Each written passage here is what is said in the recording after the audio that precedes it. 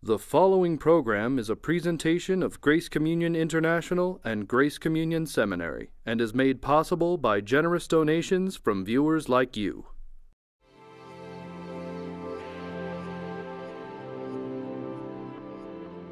On this episode of You're Included, theologian Dr. Trevor Hart explores how various arts and our imagination participate in the life of the church. Our host is Dr. J. Michael Fizel. Thanks for joining us today. Pleasure. We'd like to ask about historical Christian art. How has it helped to shape how Christians view doctrine and practice? I think much more than many Christians often suppose and realise. Art really has had a central place in the church for many, many centuries.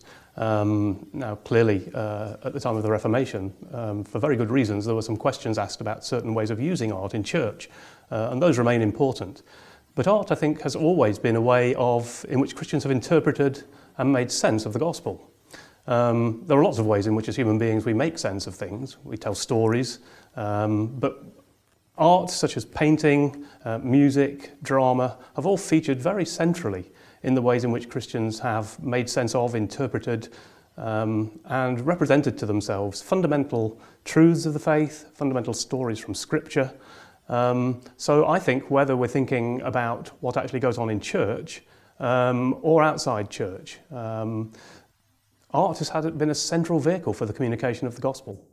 There are so many different forms of art. Often we think of painting as when we think of art, but actually art goes everywhere from illustrations of stories, ideas, human imagination in so many ways. And don't we have to use our language and our experience, and we're trying to talk about things unseen and things we really don't have a clear picture of, and yet we're trying to bring them down to our level. Doesn't that leave room for misinterpretation? Well, of course it does. But then if we limit ourselves to words, we get misinterpretation as well. And I think one of the advantages of art, whether we are thinking of painting or of music, or of course if we bring things up to date a bit, film and other more contemporary forms that now would be recognised as among the arts, one of the advantages is that art engages us at levels and in ways that words alone can't. Now, I say words alone, and I say that advisedly because it does seem to me it's very important to hold together the levels at which art operates visually or through sound or through action, whatever it is, engaging our emotions as well as our intellect and our imagination. It's important to hold that together with words. But words alone can only take us so far. And of course, a lot of the more familiar ways in which we think of the Christian gospel, biblical stories being interpreted, limiting to words, can actually end up being rather dry if we're not careful.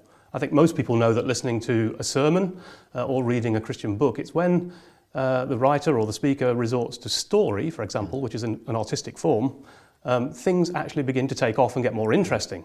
Now, obviously, there's a place for what we might call clear-cut, reasoned thought, and there'll never be a context, I think, in which we can let go of that or stop doing it. But that needs to be supplemented. It needs to be brought to life. The ideas are important, then they need to be clothed in flesh, we might say, and made more accessible.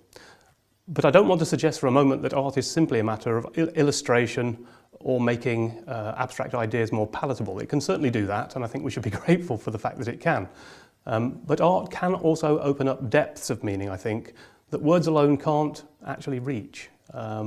And I think in tandem with words, taken together with words, it can be a very powerful force for putting us in touch with realities that, as you said yourself, actually go beyond the level of our understanding very often. What are some examples of the depth of art? Let's say music. When we bring music to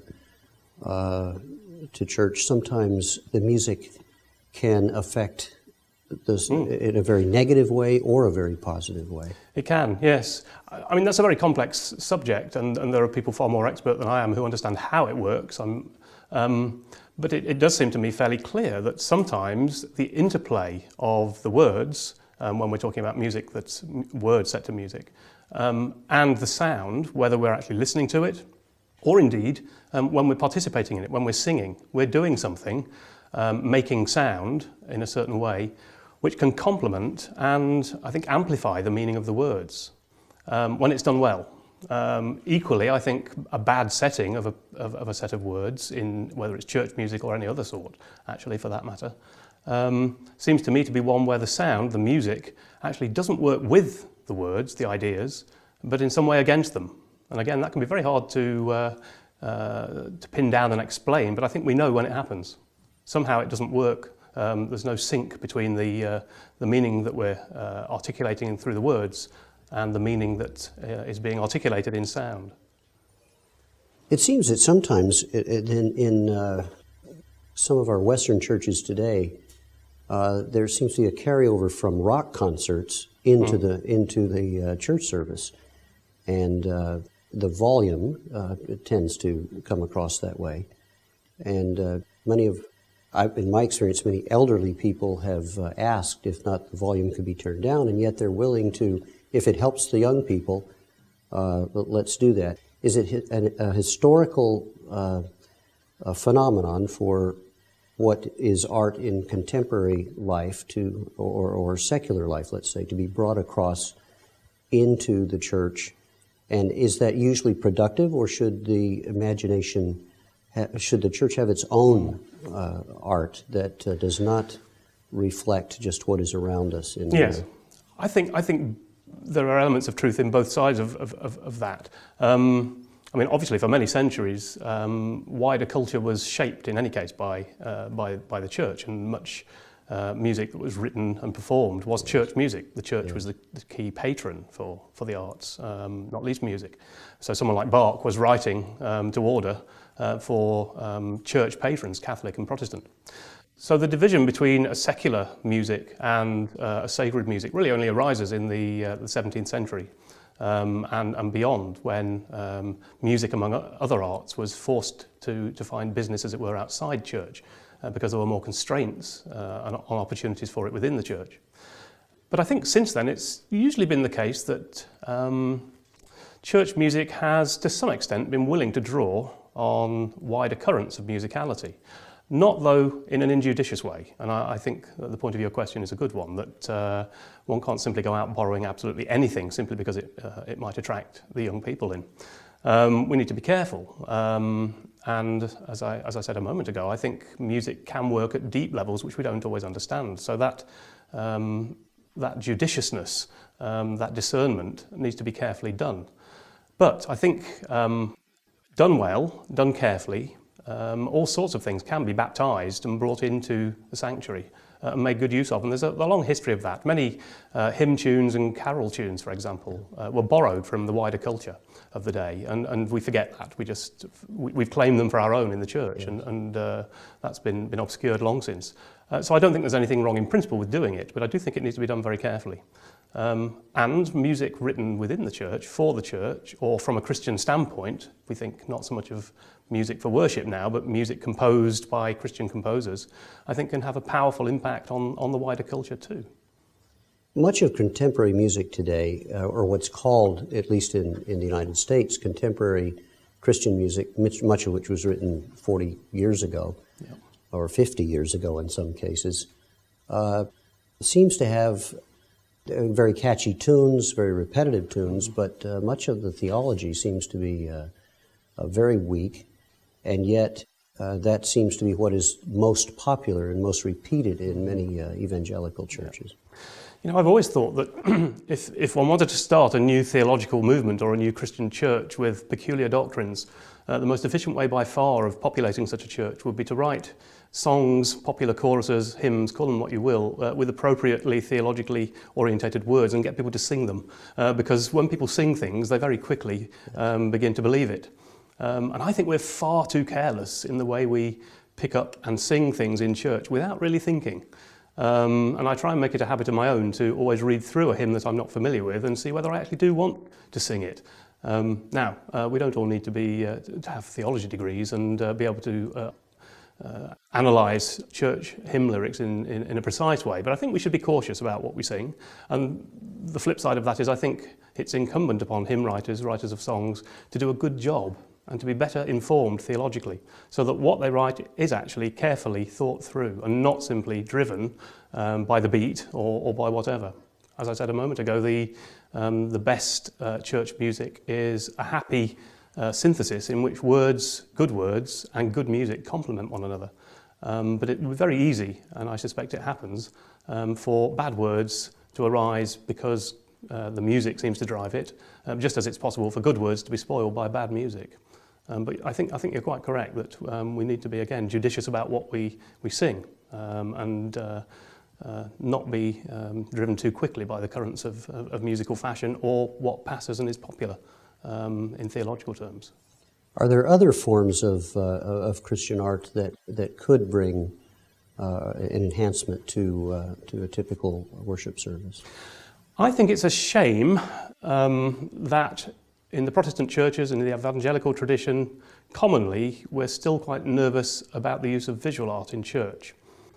The Reformation was very careful in the direction of its criticism about the use of visual art in church, and actually the key reformers differed quite markedly on their attitude towards it. Luther was far more forgiving about the presence of visual art in church, was quite happy to tolerate it. Calvin was much more nervous and quite careful about what he thought was permissible. The key concern, of course, was about idolatry. Calvin's worry was that if you put things in churches, people would tend to treat them in a way which might end up in idolatry. And therefore it was far better to have them removed from churches. He was quite happy with art of a certain sort outside the sanctuary, not at all happy with art present in the sanctuary. Luther's attitude was much more that, well, idolatry is a matter of the heart. If you take away paintings, they'll simply find something else to latch onto. Deal with the idolatry, and then the paintings won't be a problem. Now, there are a range of issues about which we need to be very careful, therefore, about using visual art in church.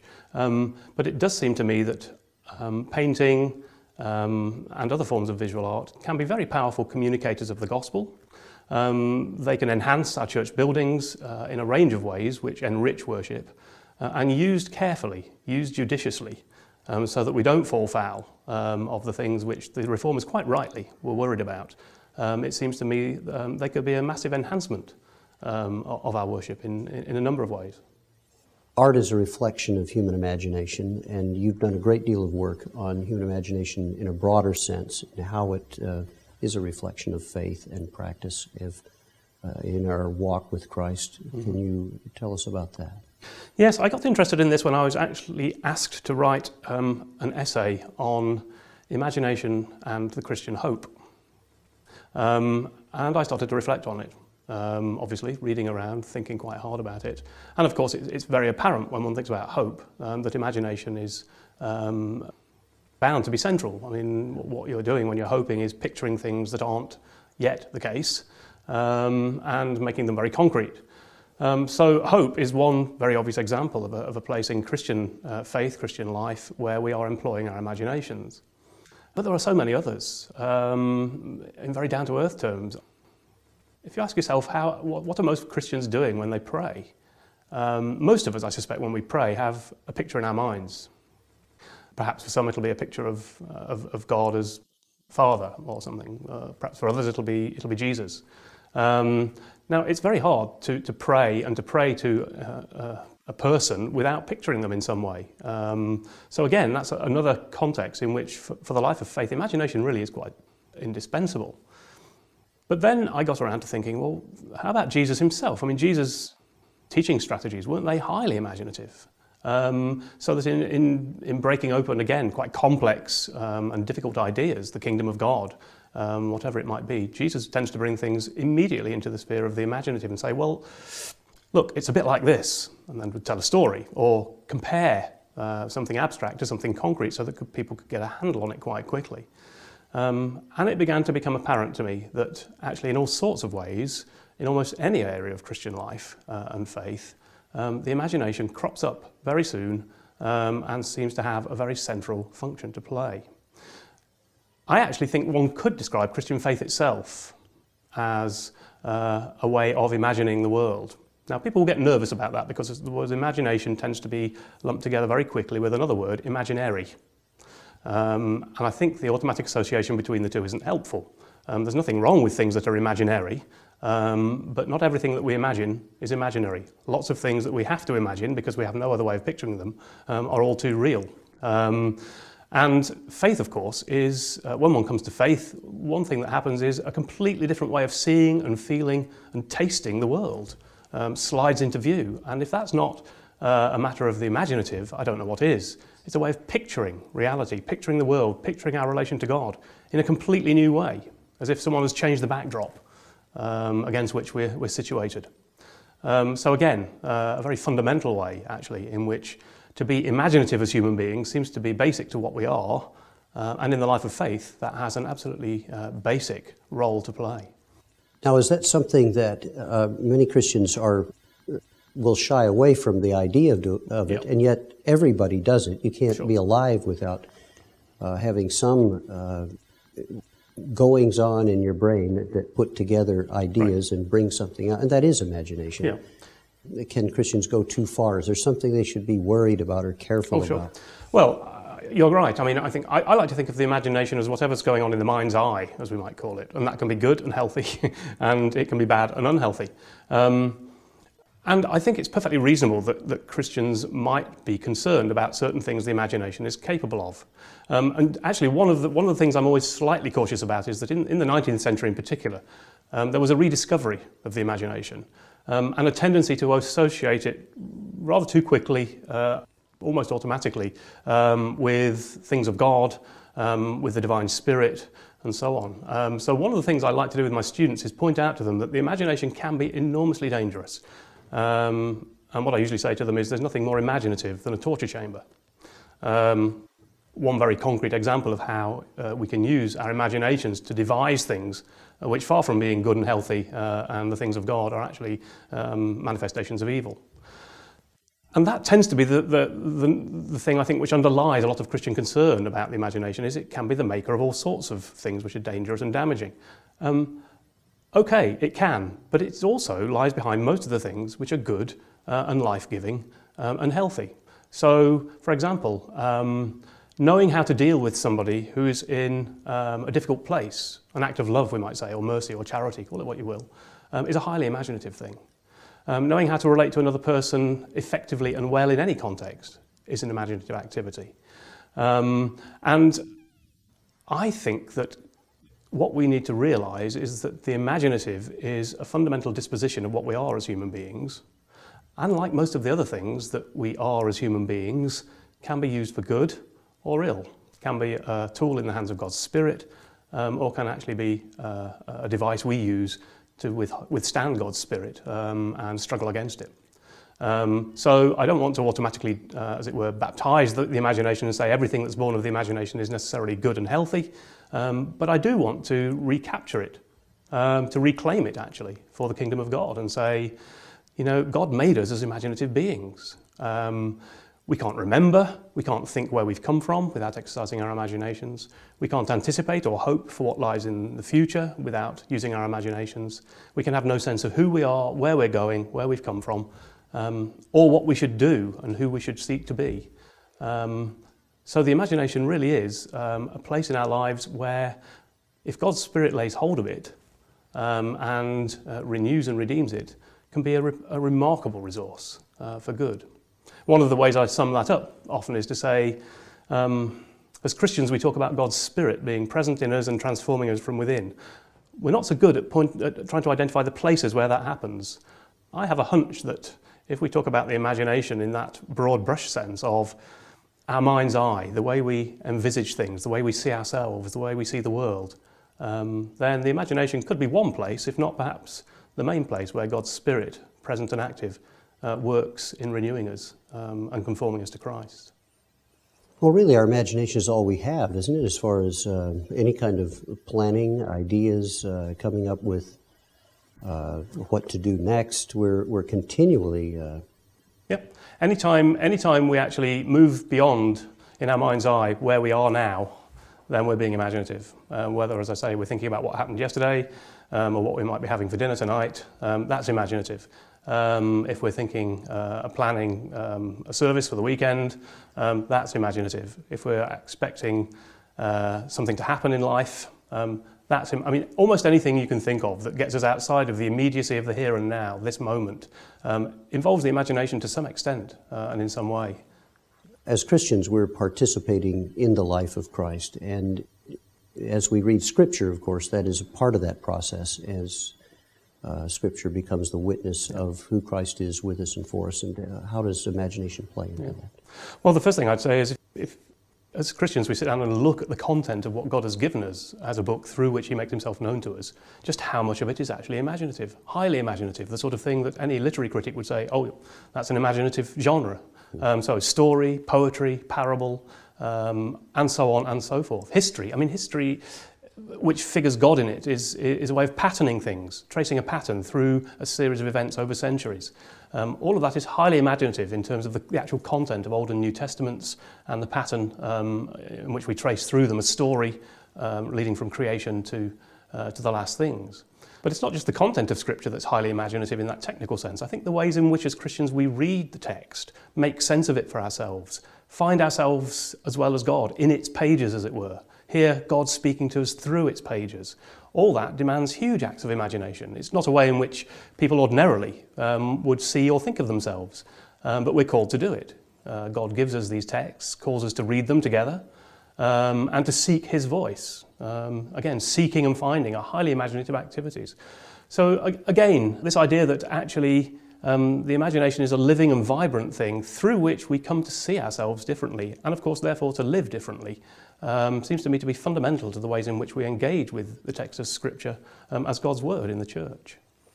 Aren't there some principles, let's say, or guidelines that Christians can bring to keeping their imaginations within some sort of reasonable boundaries when they come to the Scriptures? Because often, as we read the Scriptures and bring our experiences to them, we can begin to abuse other people and our as we interpret the Scripture, assuming that our view is God's view. Yeah. And how can a person not let their imagination lead them astray as they come to the Scriptures? Well, you're quite right, of course. We can do all sorts of things with the text of the Bible if we wish to. We can misuse it as well as use it well. And so putting that back in terms of the question, there can be good imagining and bad imagining in relation to Scripture. I think we have to be guided by what we find in the text itself. It's not a free-for-all. We can't just do what we like with the text. So we have to be guided by the patterns that we find in the text and work with those. But I don't think Christians have ever thought that being faithful to the text of Scripture was simply a matter of reiterating the text. The best practitioners of Christian faith, as it were, and the best theologians have been those who've identified the patterns within the text and then extrapolated them in a way that's faithful to the text, but applies it to new situations, answers questions which the text itself perhaps doesn't answer directly, but to which it's relevant. Almost in the way that one might think of a jazz pianist or saxophonist improvising on a theme or on themes that are there within the piece, but now there's something new and imaginative to be done on the basis of it for a new context, a new situation. So yes, it's possible to use the imagination badly in relation to Scripture, just as it's possible to use it badly in relation to almost anything else in life. We're fallen in our imaginations just as we're fallen in our minds and in our wills and in our bodies. But all the more reason then to suppose that we're also redeemed in Christ in our imaginations as well as our minds and our wills and our bodies. And the other thing to say, of course, when we're talking about Scripture is we should do it prayerfully. Is there something to be said for doing it in the context of the body of Christ as opposed to just on our own as we bring? Oh, absolutely, yes. Yes, I do think, and this is to some extent something that Protestants and evangelicals, not least, perhaps, need to rediscover, the importance of the church for the reading of Scripture. That it's not primarily an individual exercise, it is primarily an exercise within the body in which we have to listen to others, learn from others, as well as offer our own voice, and expect to meet Christ as we meet others and engage with them, and not in isolation. Now, that's not to say that God doesn't speak to people, that we can't meet Christ in the in the privacy, as it were, of our own space. But I think the more normal expectation is that that will happen as we engage with other Christians in faith, in the community of faith, and share our interpretations. Voice the things that we think we discover in the text, and see whether those are resonated by what others find there, and see whether they're confirmed or called into question by what others find. I've seen a bumper sticker on a number of cars that says something like, "God said it, I believe it, and that settles it." And you know that they're talking about specific social issues about which they have reached a conclusion in which they're condemning those who do it, and it's their way of using the Bible as a tool to get across their agenda. Yeah, I think we need to be very cautious about that. It's always complex asking questions about issues to which the Bible itself sometimes appears to give no clear answer, but which it will be very easy, by using it in certain ways, to make it seem to speak. And again, I think the secret to that is to approach the text prayerfully, to seek to be as aware as we can of our own failings, of our own tendencies to make it say what we want to find in it.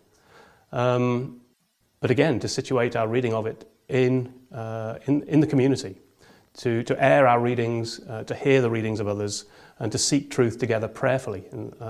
Because at the end of the day, what we're concerned with is not faithfulness to our own readings or even those of our tradition, but faithfulness to what we hear God speaking in the text as we read it together.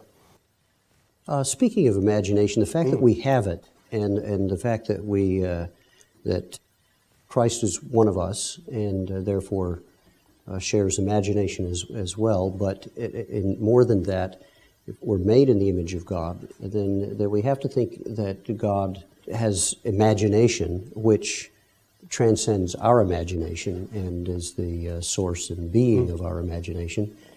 Well, how would we think about God and imagination? Is that a fair question? Well, it's a huge question. There have been theologians who have wanted to use the term imagination fairly directly of God. Obviously, any term we use in speaking of God, we're using very carefully, because as Christians have long recognized, God is not like us. As God says in Isaiah, "My ways are not as your ways." And that otherness is really very important. However, the Bible doesn't hesitate to use human terms of God, thinking, speaking, acting, and so on. And it seems to me that imagining is a perfectly reasonable one to use. And to think of God, in some sense, on the analogy of human imagination in his dealings with things, can help us to get a grip, perhaps, on the ways in which God deals with things sometimes. But we do need to handle the terms very carefully. We can't simply project all the features of human imagining onto the clouds and assume that they're true in some amplified sense of God. That would be a very dangerous way to go. But I wouldn't resist the term imagination just because it's one that we don't find on the pages of the Bible all over the place. It seems to me that the Bible does show God acting imaginatively, creatively, if you prefer the term, in response to all sorts of situations, so that it seems to be reasonable to use it in that way. Well, even the term imagination has to do with image. Yeah, it does. A created image of which we are. Yeah, and Christians have sometimes wanted to use the image of the artist, coming back to artistic imagination, as a particular way of picturing God's creative relation to the world. Again, I think there are some ways in which we need to be careful about that, but it seems to me as a picture to work reasonably well in certain respects. I mean, the idea of God taking care over something, pouring a gratuitous amount of effort into the making of it, and standing back and looking at it. Scripture uses the potter and the wheel. Indeed, as the image of God. Yeah. And I think that sense of aesthetic judgment that we get in Genesis 1, where God stands back and sees that it's good. I mean, I think all those things do speak very much to the human experience of making something, doing it well, doing it as well as you can, and being pleased, satisfied with the outcome. And of course, caring for what you've made, placing great value on it. You've been watching You're Included, a production of Grace Communion International.